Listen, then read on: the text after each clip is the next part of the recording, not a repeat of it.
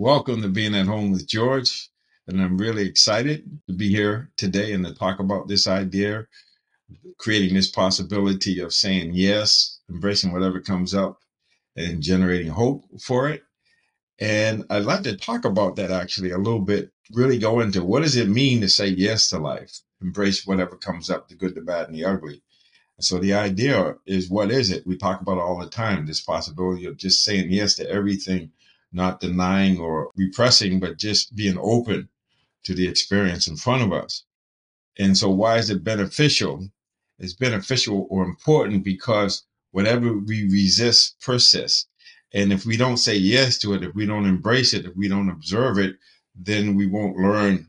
It's an opportunity to learn and to seek to understand not only ourselves, but how we relate to the world, how we relate to people, places, and things. So the important question is, how do you do it? And I know we talk about it every week.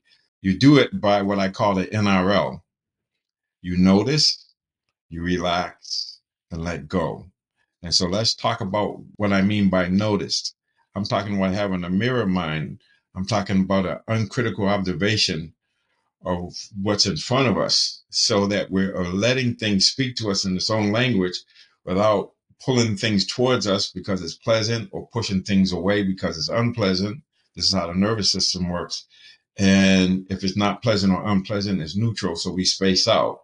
We're indifferent. So this is really about the opposite of that, being interested, having equanimity, being still, having our center, holding our center, coming from the eye of the hurricane, coming from that place of rest, Joseph Campbell talks about.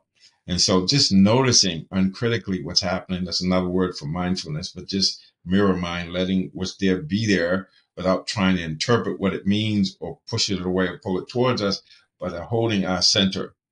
And so what I mean by relax is we have to learn how to just being in the body and being aware of breathing in and breathing out. So we're resting in the breath, resting in the body, resting in the moment. And so why is that important? And we can relax if we think about it. What is happening because the conditions for what is happening to be happening are present.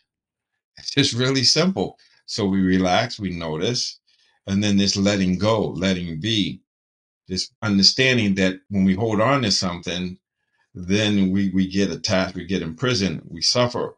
But this idea of being able to let go, let be, or allow things to be as they are.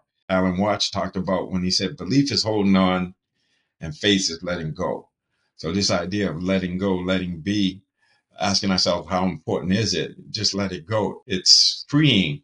And I'll end with what the Thai forest master Ajahn Chah talked about. He said, when I let go a little bit, I have a little peace. When I let go a lot, I have a lot of peace. When I let go completely, I have complete peace. So the main idea of being able to notice, relax, and let go is that it allows us to see clearly and to be at peace and to experience this idea of just letting go to grow, letting grow so that we can continue to flow with the flow of life.